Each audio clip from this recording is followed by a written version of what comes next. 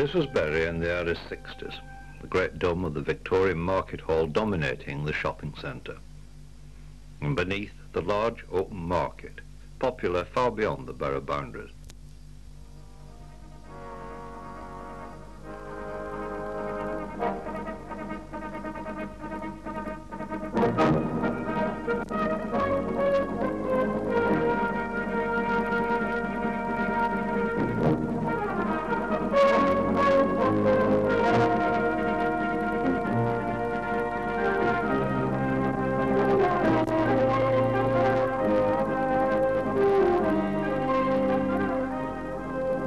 One of the streets radiating from the market was Princess Street, crowded with small shops to cater for most needs.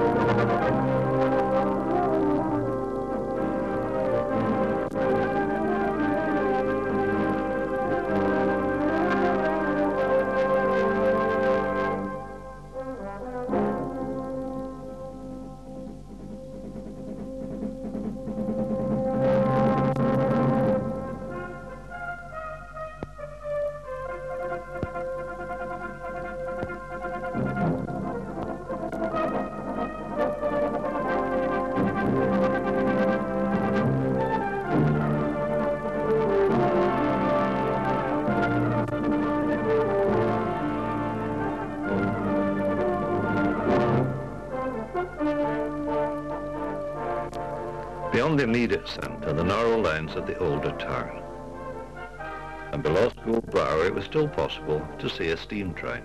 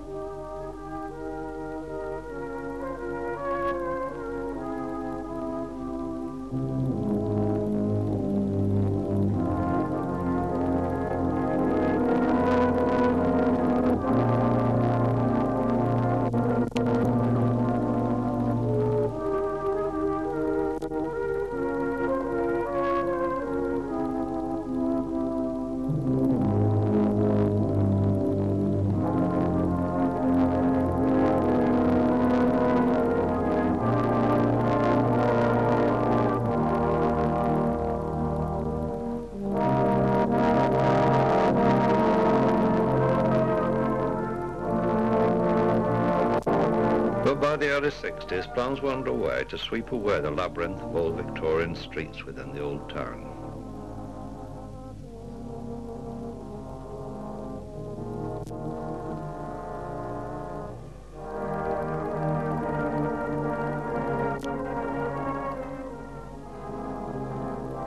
It began in Turf Street, near today's Fish Market, with the demolition of Hall and Nielsen's brake lining works.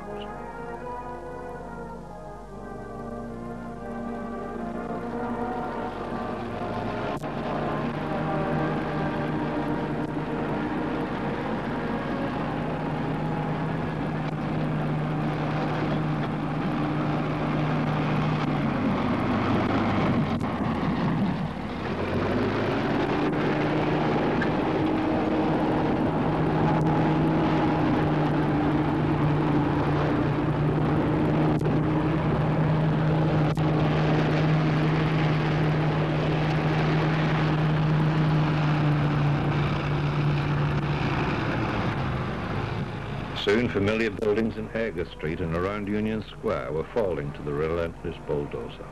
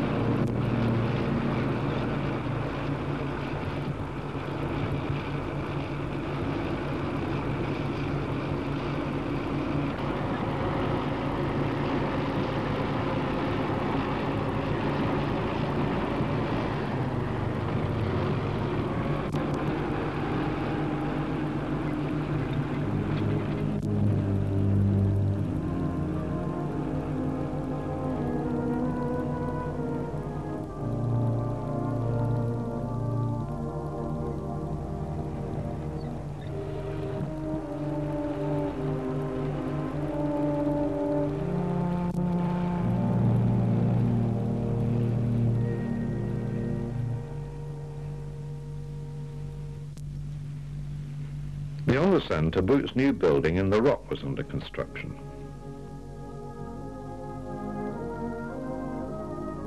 And another famous corner, that of Haymarket Street and Market Street, was soon to pass into history.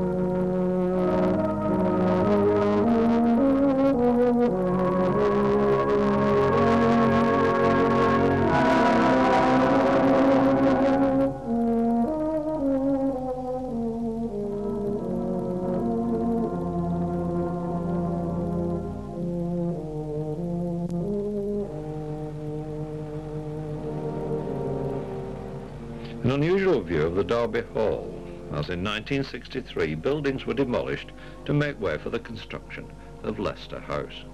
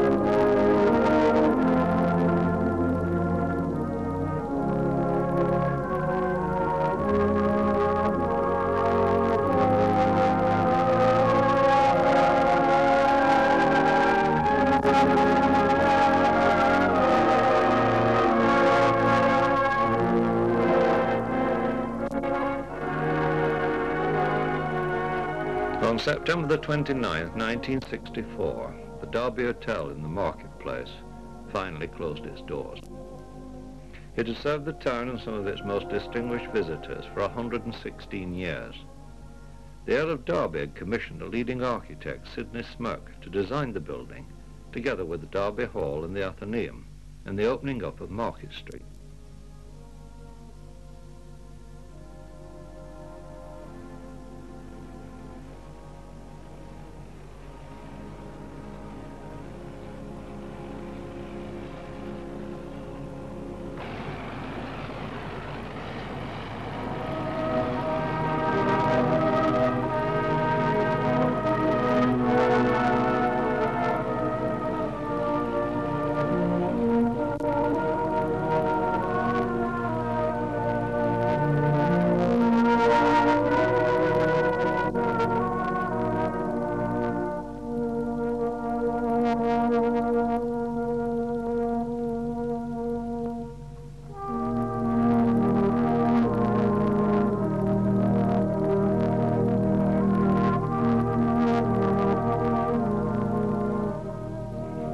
By the end of the following year, the hotel had gone, and the site was prepared for a new building, Ribblesdale House.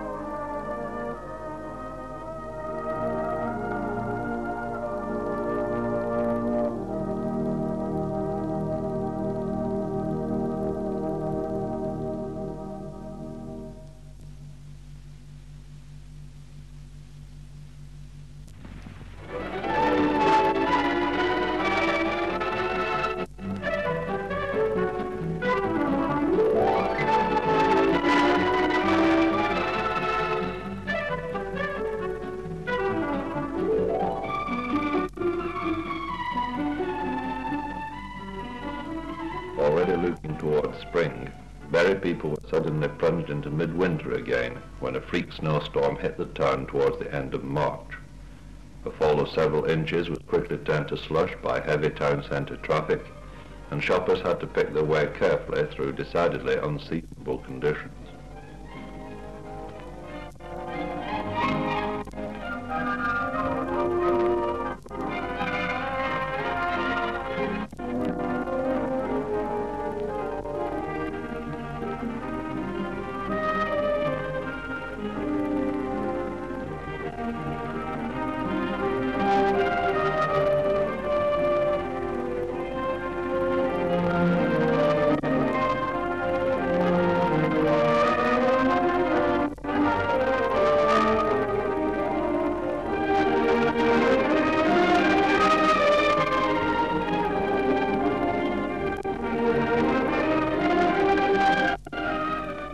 March again saw the town in the throes of an election campaign, when the three candidates of the previous contest once more sought local support. Mr. David Ensor, who in the last election became the first Labour member for Bury, again stood for re-election.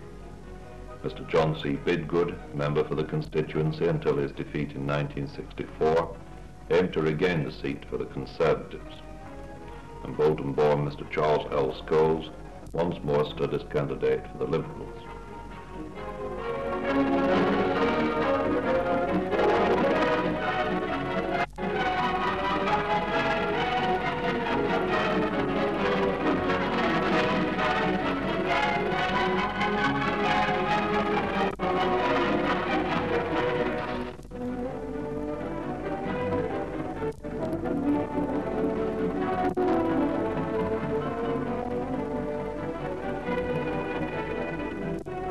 The climax came on March the 31st, when people throughout the constituency turned out to record their votes.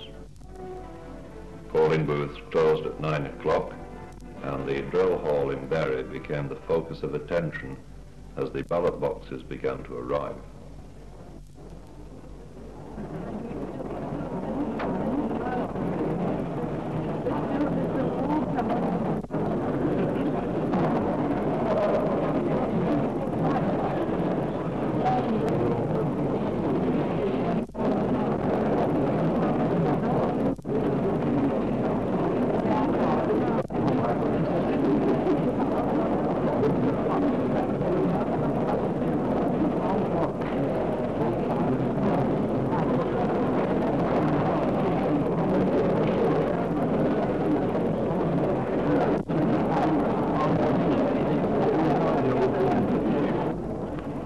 The mayors of both Bury and Radcliffe were present, and as the count progressed, the three candidates arrived to await the verdict.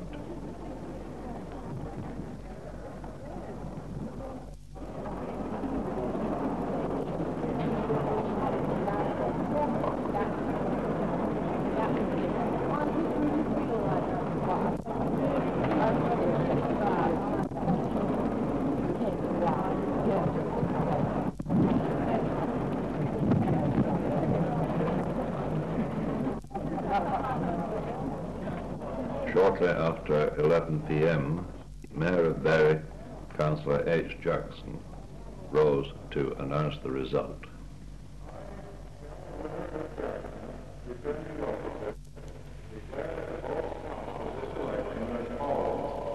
Bidgood, John Paul, 22,298. Ensor, Alex Charles Davis, 26,000.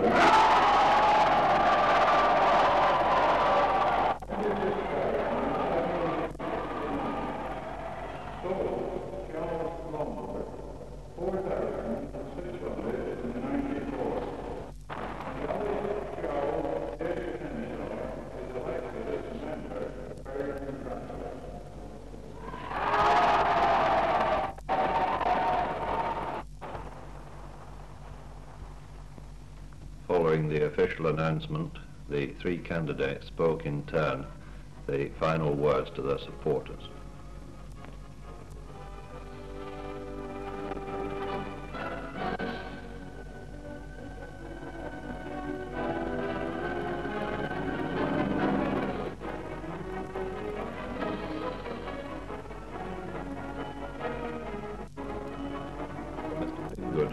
was his last campaign, for he announced later in the year that he was withdrawing temporarily from politics.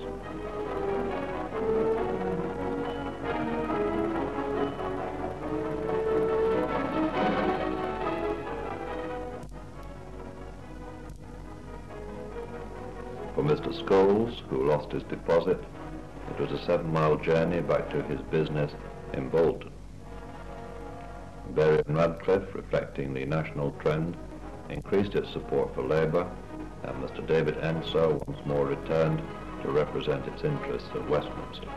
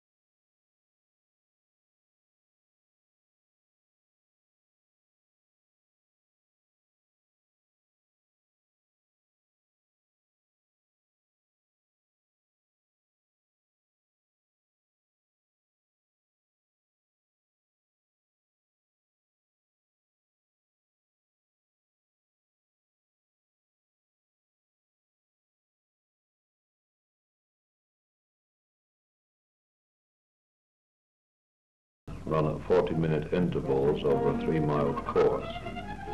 The start and most of the jumps are situated on rising ground facing the main enclosures.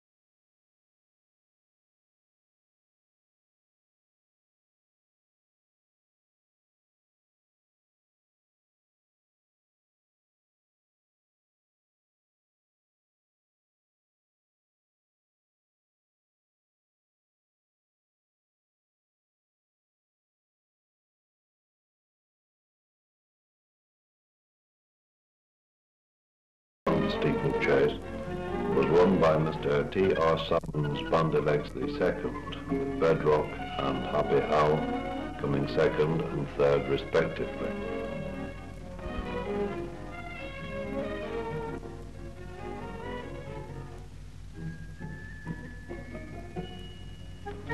The excitement over, the fortunate ones search out their fortunes, and the not so lucky ones seek solace elsewhere. That is, of course, for those who can get in.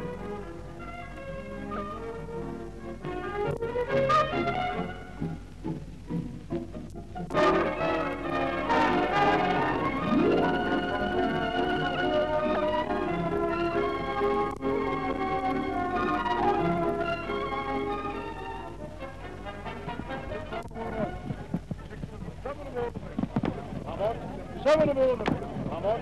7 aboard the field.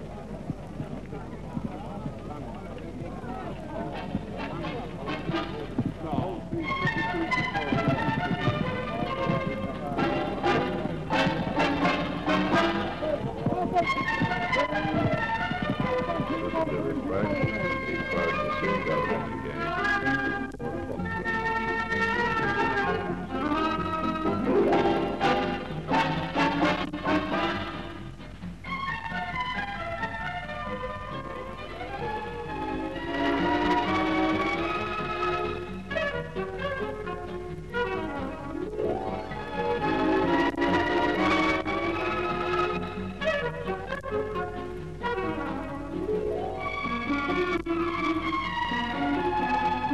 The eventual winner, Miss R.G. Salmon on Goldust, with Emerald and Frozen Prince, second and third.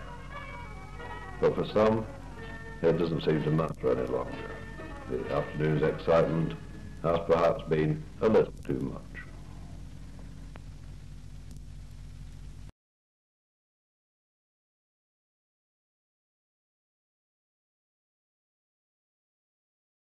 The 1966 Whit Friday Walks marked a historic milestone for local churches, when, for the first time since their inception, the Anglicans and Nonconformists united in one joint procession. In previous years, the Nonconformist churches had followed the Anglicans with a separate procession and service, but this year a single combined service was held for both groups before the walks began.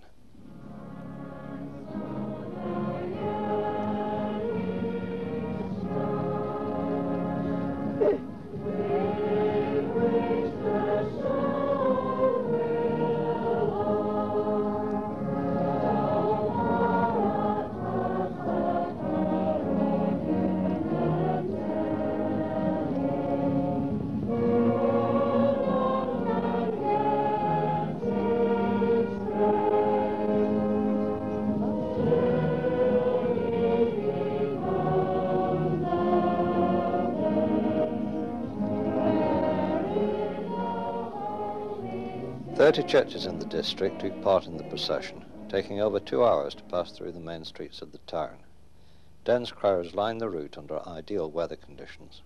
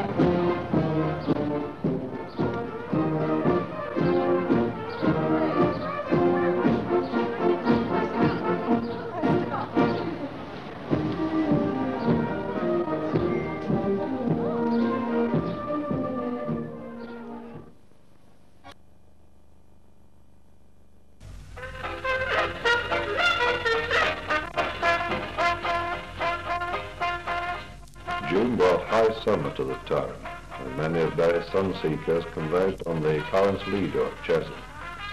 With temperatures soaring into the 80s, over 3,000 people lined the banks of the pool and bathed in its waters.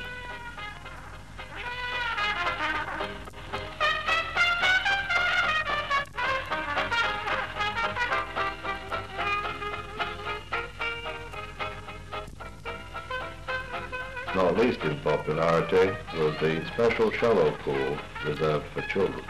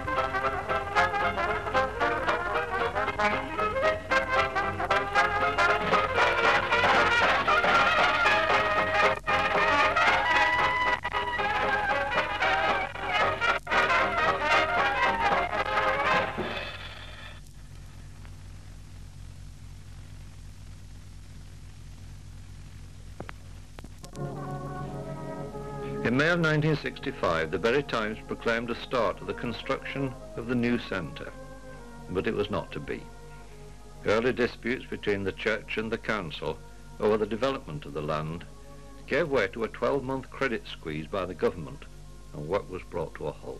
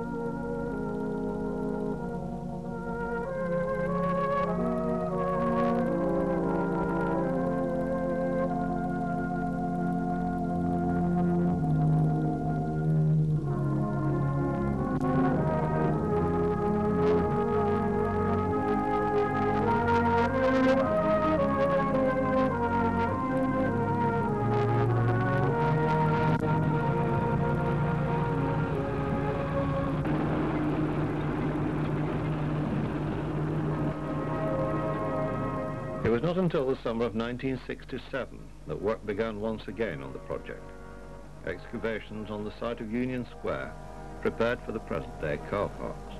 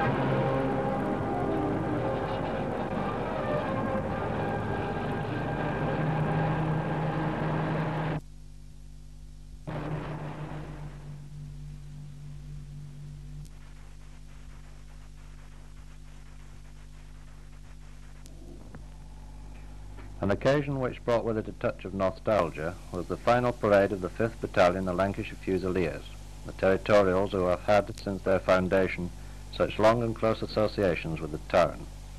They are now merged into the TVA as part of the streamlining policy of the modern army.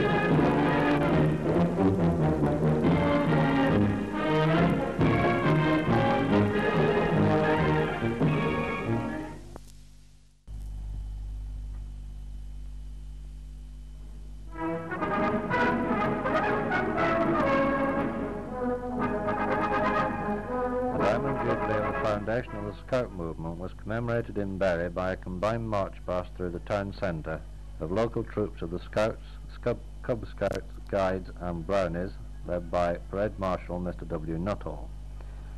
Music was provided by the Boy Scouts Band and the band of the Bury branch of the Salvation Army. The salute was taken by local commissioners Mrs. L.T. Sutcliffe and Mr. R.F. Smethurst.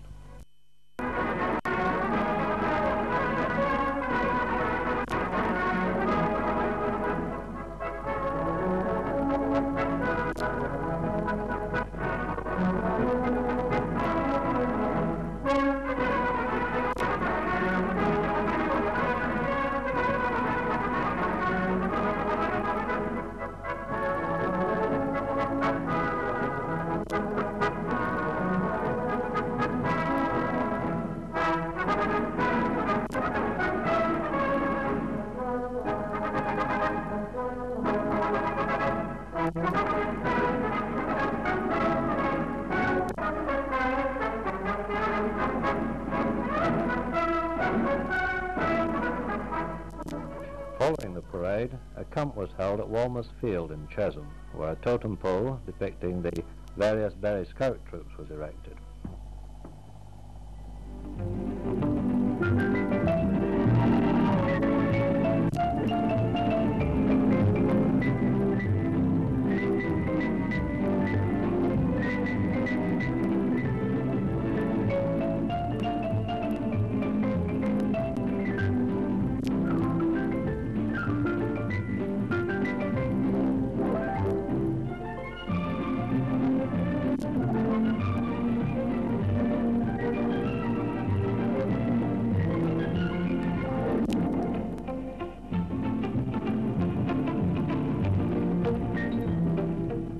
Kid inspection, cooking and canoeing made up some of the day's activities, ending with the traditional singing in the light of the campfire.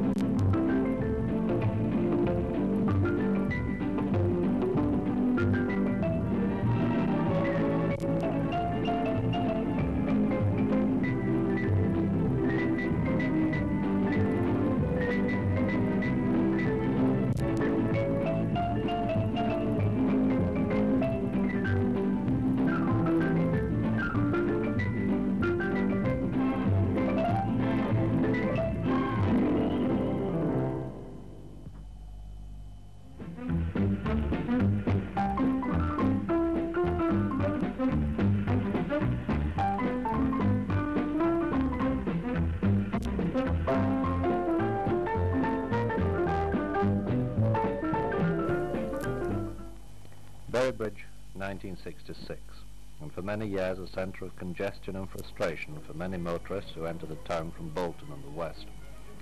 Each morning and evening, peak traffic times produce chaos for driver and pedestrian alike. But help was on the way when in November work began on the new Bury Bridge roundabout.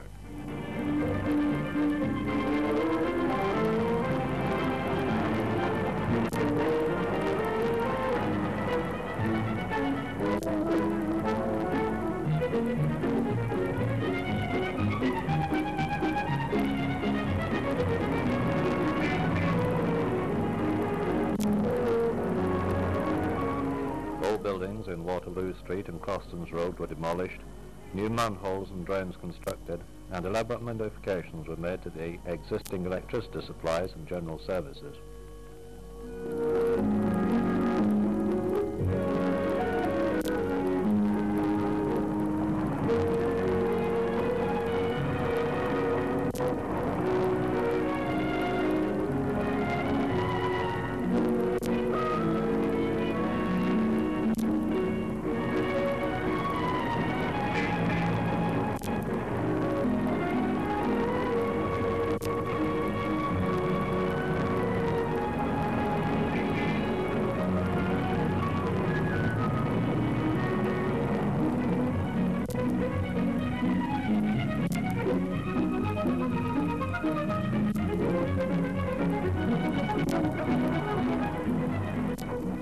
a short time, new curbstones described the line the new system was to take, and the job of surfacing was begun.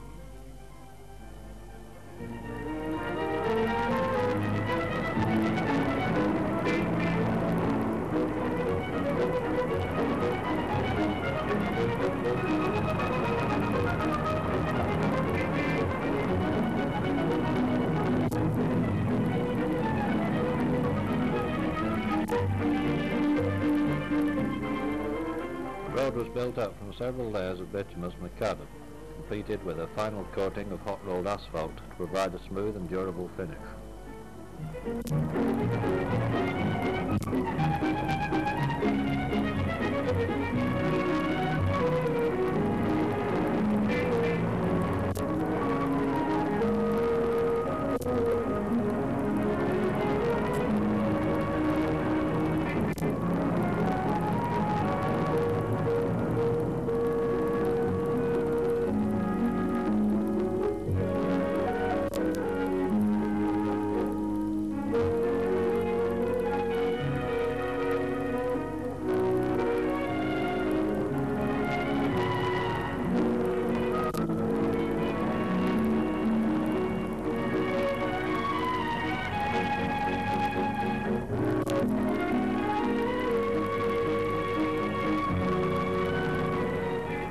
By the 1st of August 1967, the job was complete. The new direction signs were exposed and traffic began to flow around the system with an ease which gave much credit to its designers.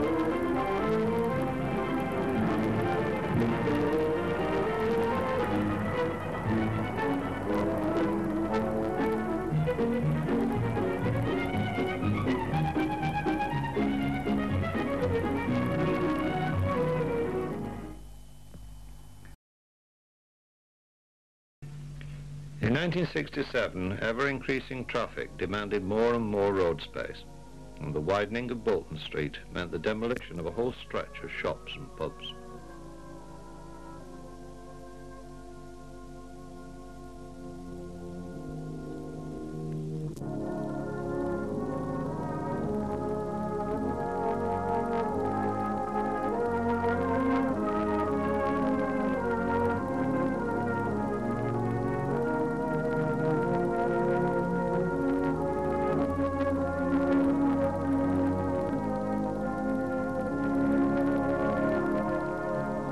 Even Jobson's, the celebrated ice cream parlour by Kew Gardens, was to fall victim to demolition teams.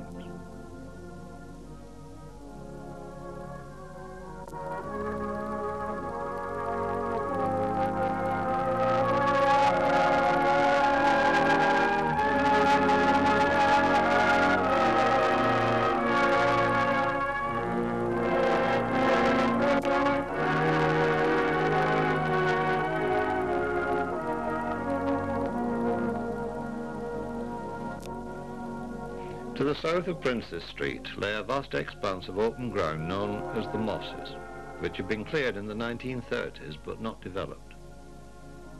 But by 1967, the few remaining streets beyond were soon to go.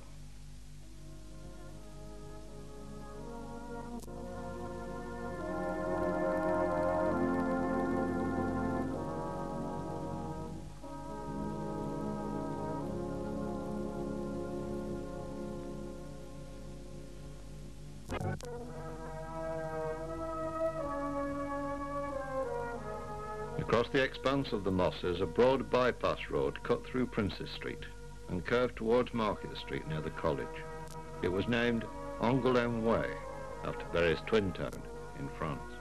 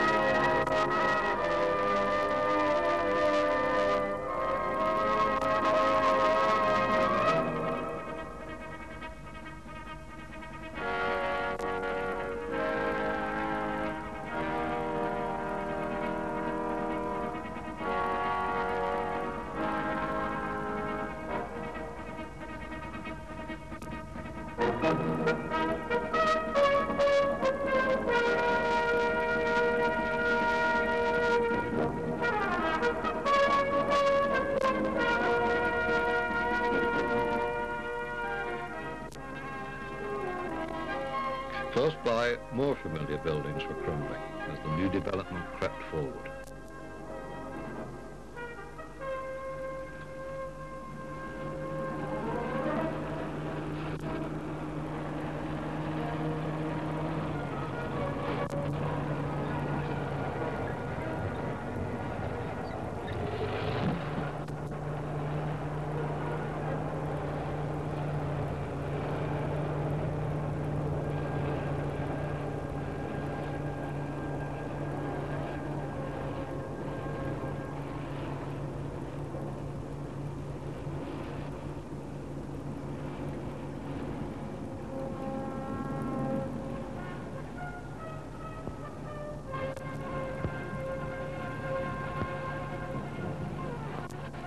Princes Street was finally severed, though it was to be reincarnated as Princes Parade in the new development.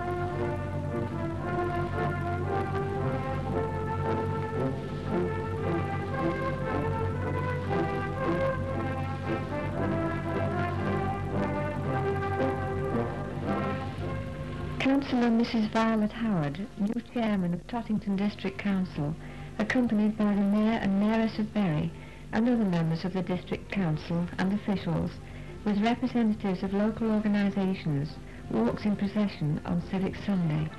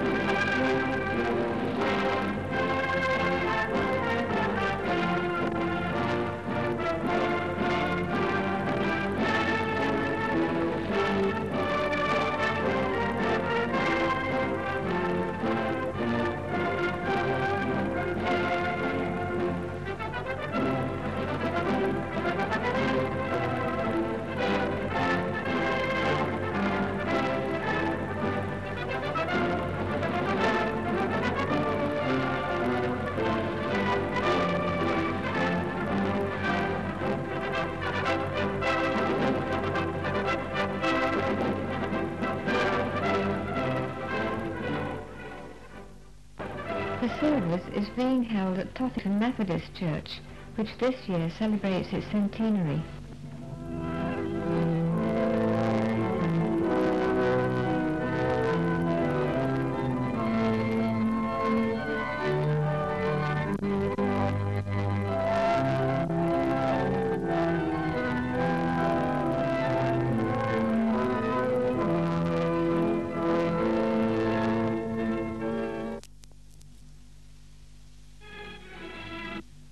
"1968 will perhaps be best remembered in the North as the year Mr. William Mather, OBE, set in motion Operation Spring Clean.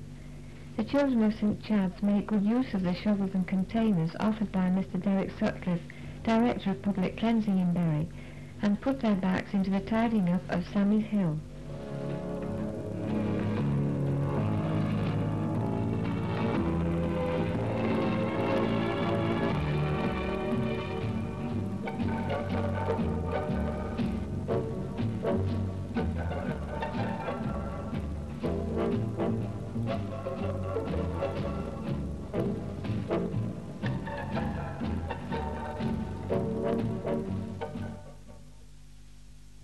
The cleansing of public buildings poses a much more difficult problem. Workmen looking like astronauts work behind tarpaulins, deafening the passers-by with their sandblasting equipment.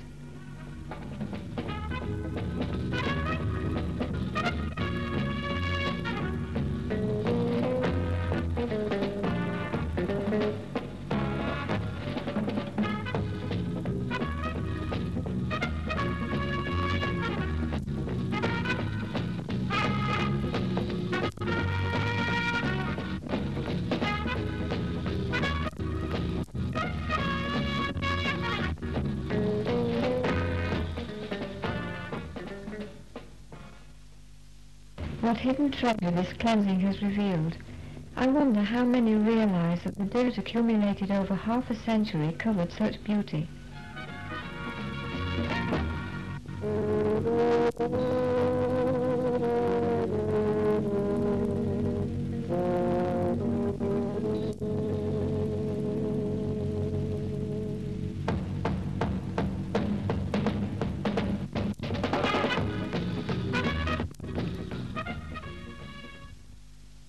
Not only public buildings, but the old cottages in Bury Road, Tottington, have a facelift.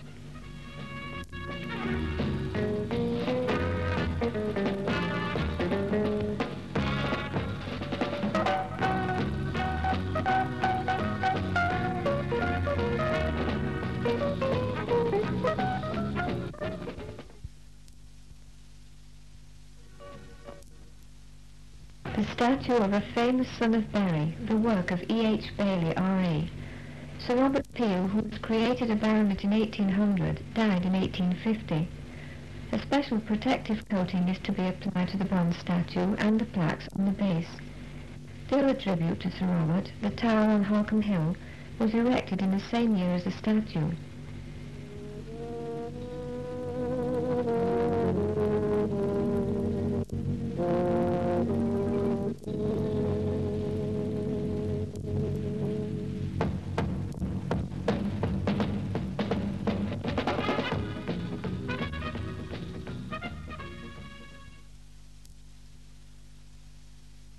When the target for funds to clean the parish church was almost reached, a test area gave us a preview of what the church will look like when cleaning is complete.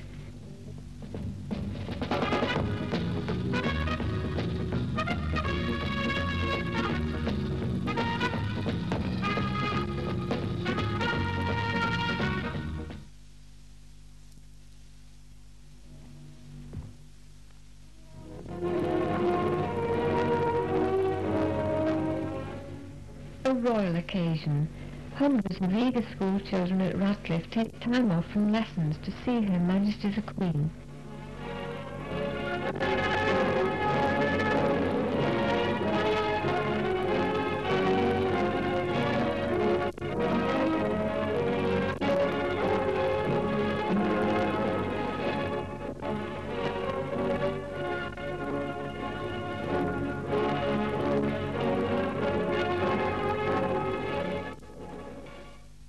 Queen Elizabeth has come to see the results achieved in the big campaign to brighten up the Northwest, and many people connected with Operation Spring Clean will be presented to her during her visit to Mather and Platt and Dobson and Barlow.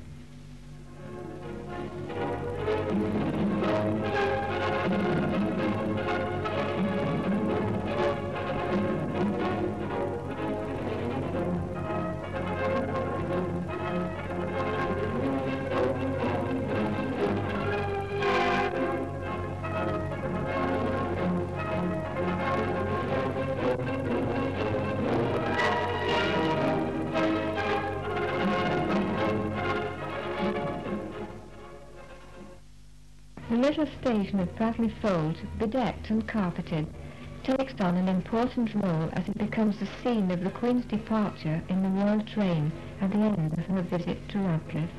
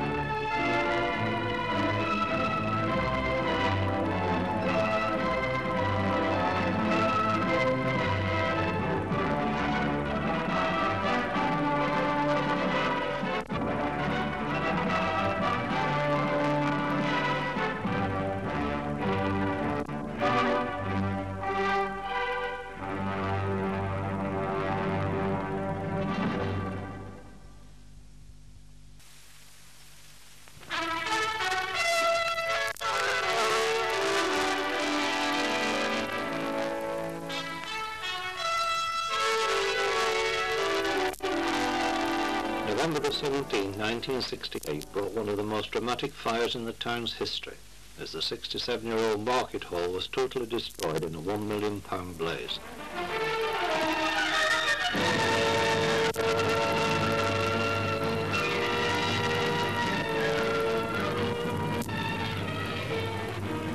Fire began in the early hours of Sunday morning. By dawn, reinforcements from Bolton, Falmouth, Ramsbottom and Whitefield had been called in to help the local brigade to fight the flames.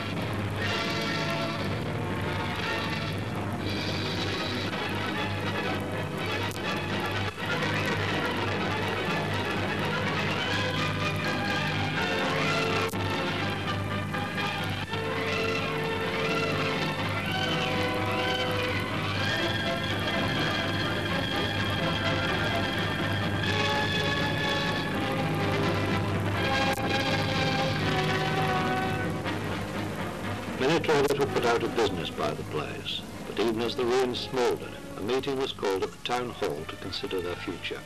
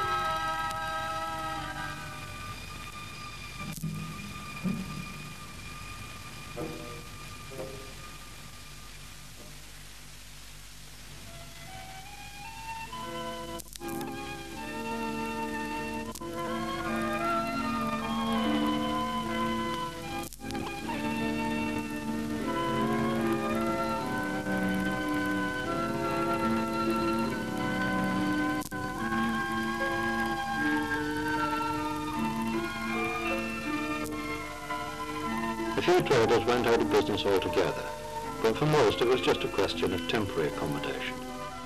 Many moved into shops already scheduled for demolition in Princess Street. Several alternative sites had been suggested, but the market traders were unanimous. They wanted their old site back, and the work of clearing the debris began.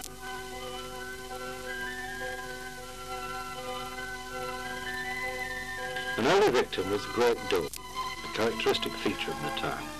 Though it had survived the fire, the heat had weakened the structure, and this familiar landmark for almost 70 years was dragged unceremoniously to the ground.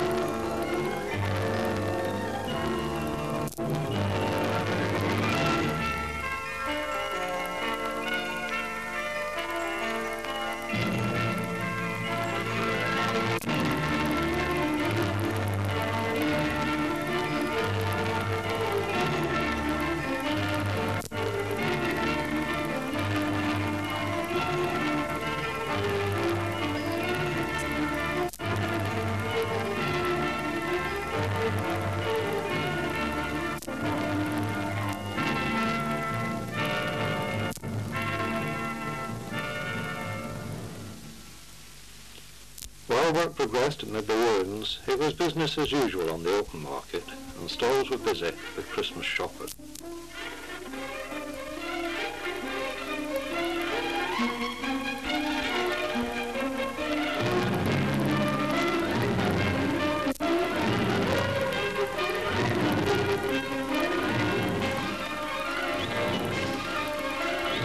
By the end of the year, the vast expanse of the new market hall had grown inside the shell of the old, a triumph of cooperation and efficiency between the corporation and the contractors, Joseph Webbs of Bury, had brought about what would have been regarded as a miracle a few weeks before.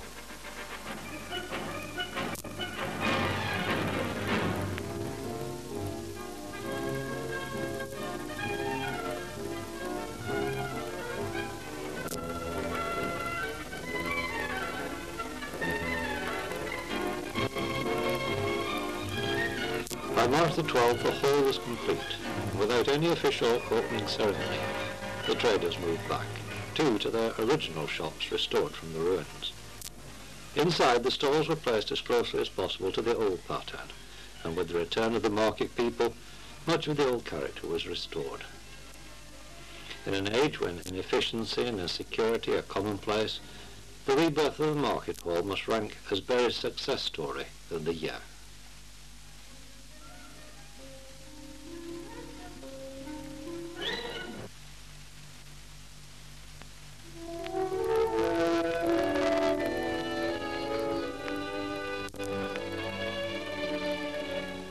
Even success is temporary, for as the market hall found new life 200 yards away in the heart of the redevelopment area, the market hall of the future was taking shape amid a network of scaffolding.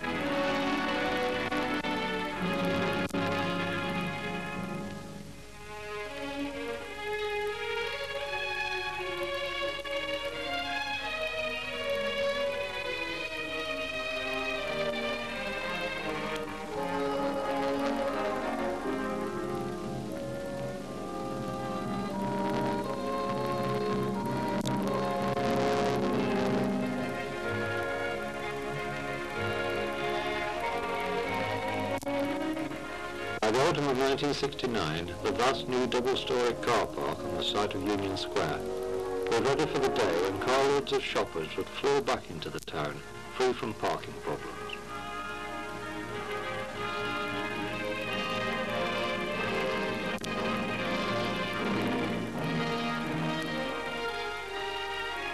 Despite the building activity going on around, several traders were already moving into the new centre.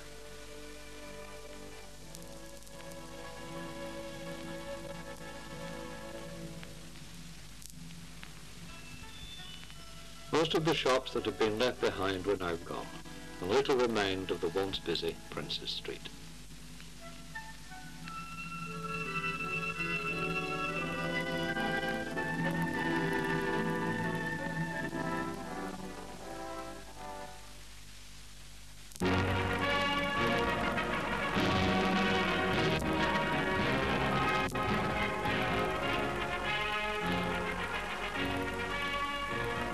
It's a long time since the Cup came to Gig Lane, but on April 28th they got the next best thing. Cup winners Manchester City, straight from their triumph at Wembley 2 days before. The occasion was Shakers skipper Brian Turner's testimonial fund, and over 10,000 spectators turned up to see the event.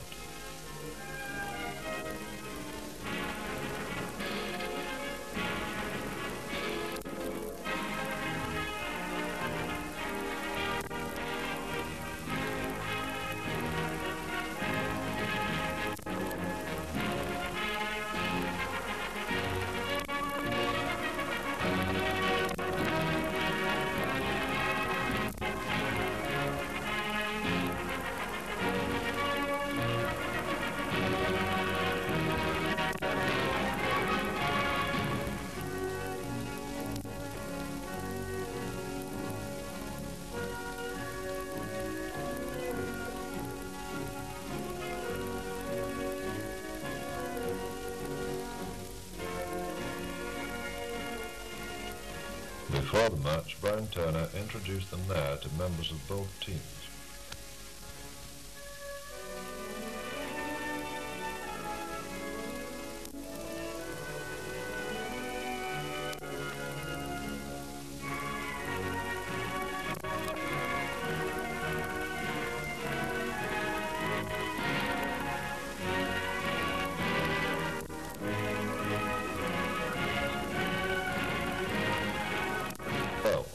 Manchester City and an England international, returned on this occasion to play with his Gig Lane colleagues.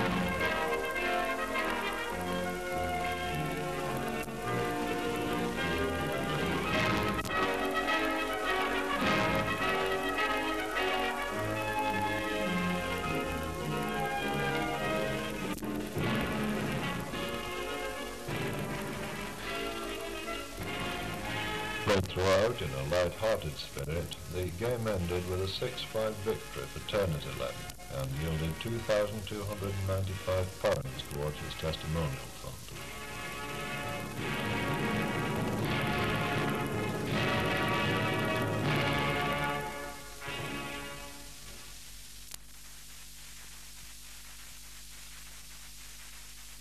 The Arrow Forge Band.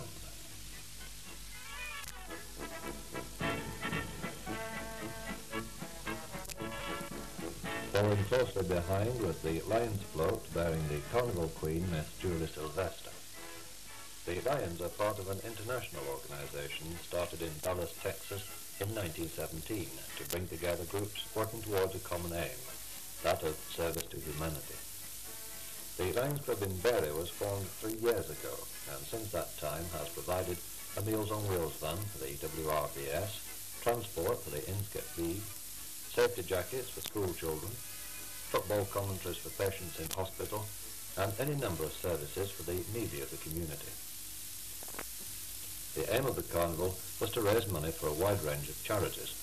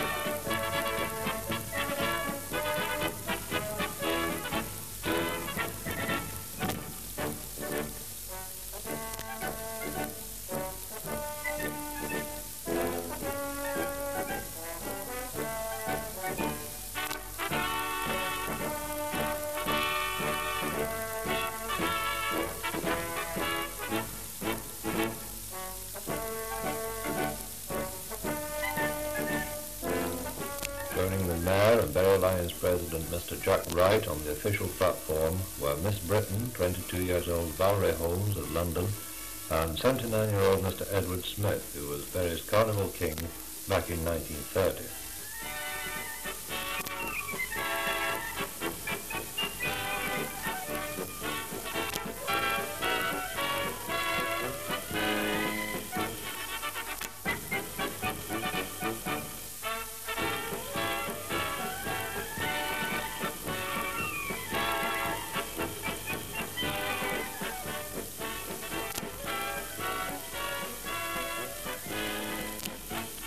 Over 64 floats and 6 bands took part in the procession, and despite a lack of sunshine, over 10,000 people turned up to watch it go by.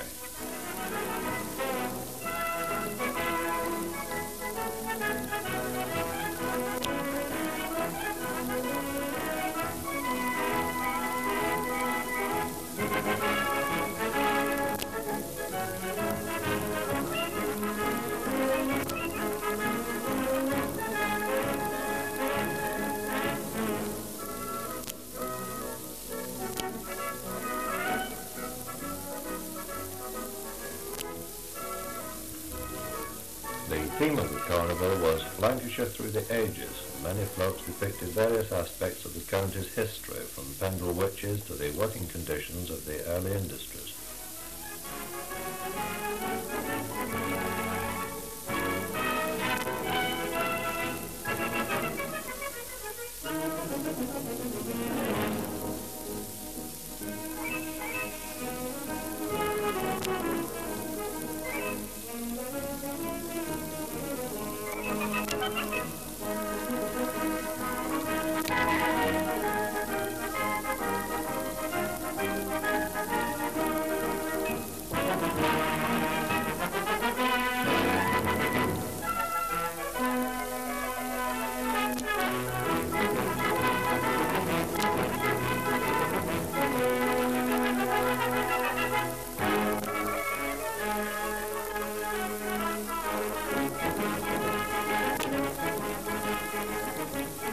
Amongst the winning floats was a tribute to the town's proudest product, the weird and wonderful berry black pudding.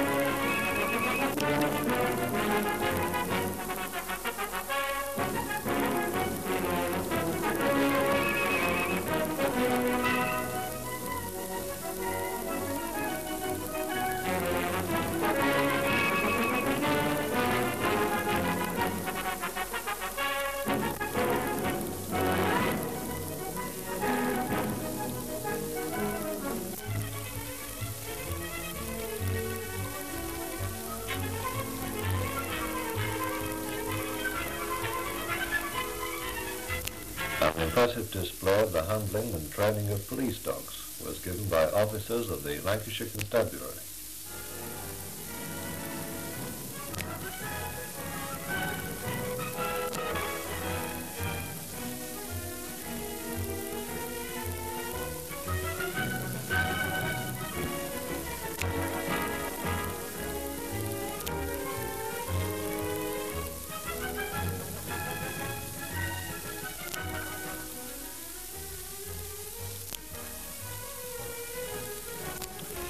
While they tried to smash a piano, their alliance provided no less than 34, complete with a barrel of sledgehammers for those with an excess of energy and those with an ear for music.